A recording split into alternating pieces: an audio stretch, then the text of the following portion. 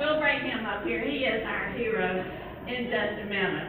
And you know, the importance of the caucus is underlined by the fact that the different campaigns care enough to send these wonderful surrogates here to speak to you. I'm always pleased to welcome my colleague, Senator Kane, to District 1, and how about the incredible Laura Griffith. I'm with her, you know, I'm with her. And it's nice to see the press here, too. They're kind of getting over that East Coast bias and coming out here to see what's happening in Nevada. And I don't think it's just that 75-degree weather, either. I think it's because what we're doing is so important. But the most important thing is the fact that you are here, because you're the ones who are going to make this caucus so successful. And we're going to say to the rest of the country, hey, look at Nevada. We are the face of America. Am I right about that? So thank you all for being here. And how about these good-looking young people over here in these black shirts? Stand up, let's give them a round of applause.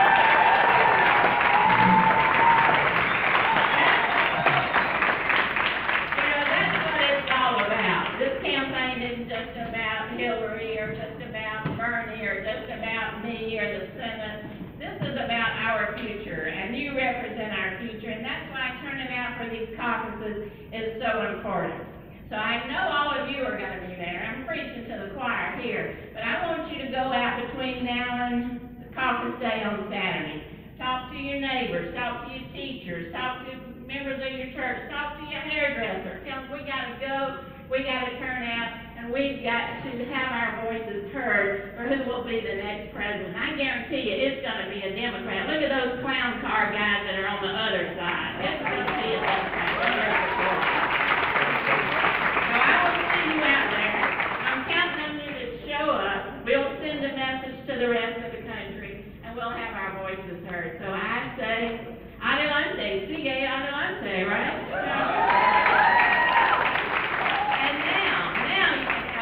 Applause for our real hero, the man who has always put Nevada first.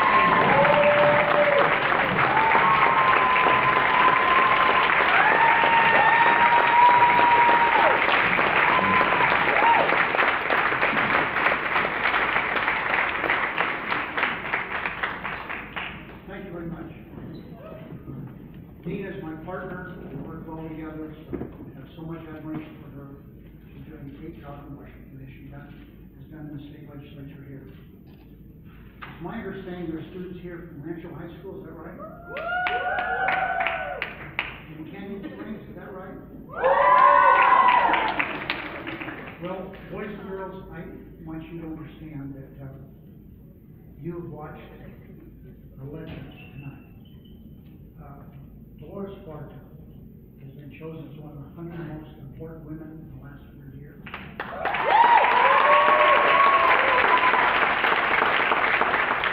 You know Cesar Chavez, but it was him and her who organized United Farm Workers.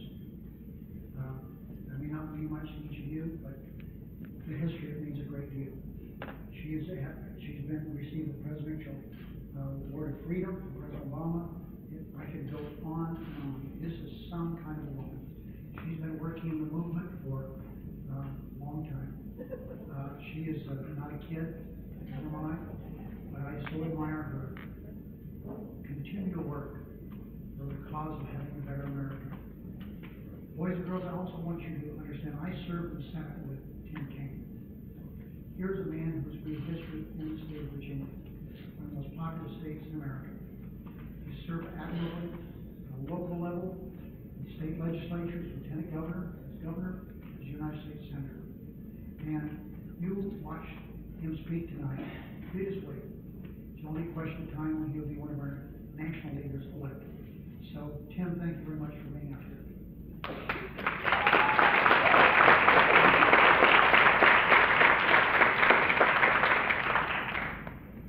We've all worked hard to have these caucuses. I've said a long time, and I believe this. One reason that we worked so hard to change the system, it was wrong to have the determination who would be president of the United States determined in Iowa. 97% white, no diversity. Then you whip off to New Hampshire, which has no people and no diversity. It was wrong. That's what went on for decades here in the United States. It was wrong. So now we've changed the system. We're now having a caucus here on Saturday in a state that's representative of what America is. It's a state that's west of the Mississippi, where the population center is moving west. It's a state that is diverse. It's a state that is so important to electing a person who's not determined to be the lead decision in Iowa or in New Hampshire. The caucuses are important. We registered 8 years ago tens of thousands of Democrats. You don't have to pre-register. You can go to your caucus, go there, get there about 11:30 on Saturday, and register. You register right there. You don't have to be pre-registered. We want to register a lot of Democrats on that day, and we can do that. I think it's also important to recognize that this is so important to our country.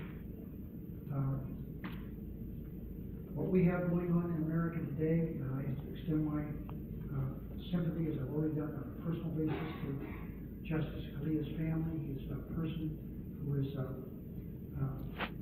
9 children, lots of grandchildren.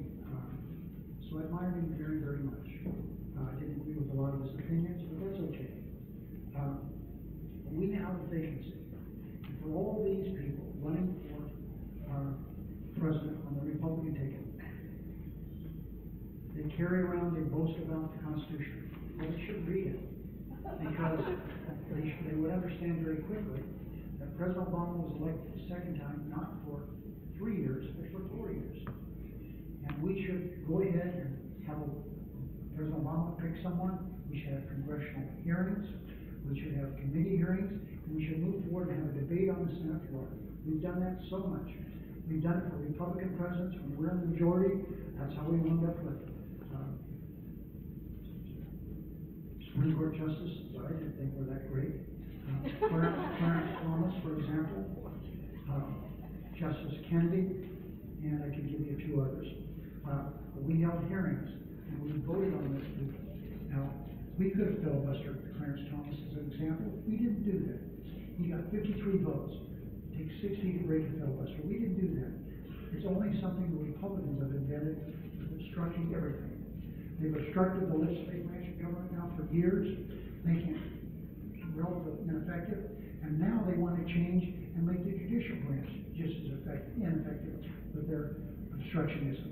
So we can't allow that to happen. We have to move on, choose a Democratic president, and let the American people see what accrues, hard to say it, Trump do for our country. So I'm grateful you're all here. Tim Kaine is an example of people who really sacrifice, never knowing what that small sacrifice would make. But he was a student at Harvard Law, one of the great learning institutions of the country. He decided for spiritual reasons he would take a year off. He went to Honduras, where he served as a missionary with the Jesuits. That's why he gets to experience the way he does. So America is made up of people just like Dolores, just like Tim, just like the nephew, Mr. Chavez, who I never had the chance to meet. I wish I had. But I feel every time I visit with Dolores, I feel that I have met her vicariously. So let's get out and let's make this Saturday a really important Saturday for America. Thank you all very much.